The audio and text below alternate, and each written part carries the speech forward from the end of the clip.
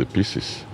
And we've been given assurance by Mr. President through the Secretary to the Government of the Federation that the government will support us. So that is my hope, because there's no way in which my budgetary allocation can carry out this repair. This is extensive, because from the cost now, the level of damage and that some assessment has not been done is heavy. 8 states, we suffered the damages in 8 states and FCT.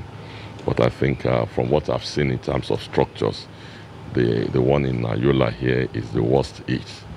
It's a sad development.